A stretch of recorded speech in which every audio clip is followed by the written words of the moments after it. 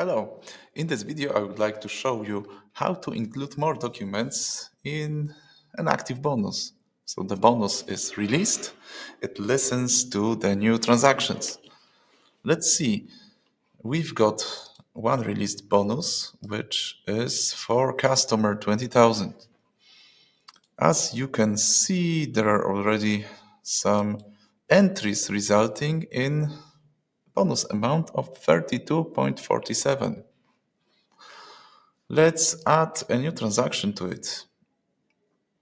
So in order to do that, we'll issue a sales order.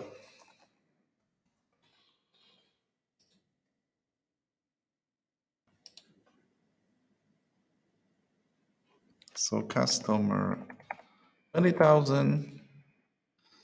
Transaction date is in April 2022.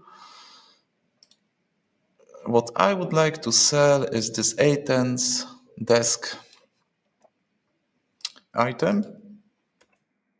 Quantity would be 1. And let's post the document.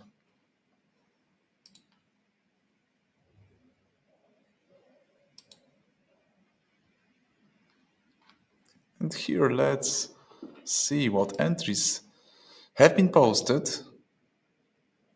And among them, there is one bonus entry. You see, there was a sales line for 649.40, and a 5% of that amount is 32.47. So let's review the bonus card once again.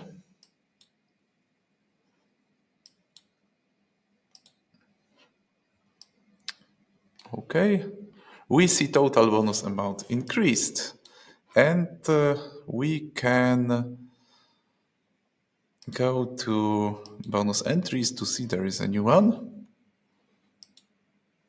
We can check it also from the settlement level.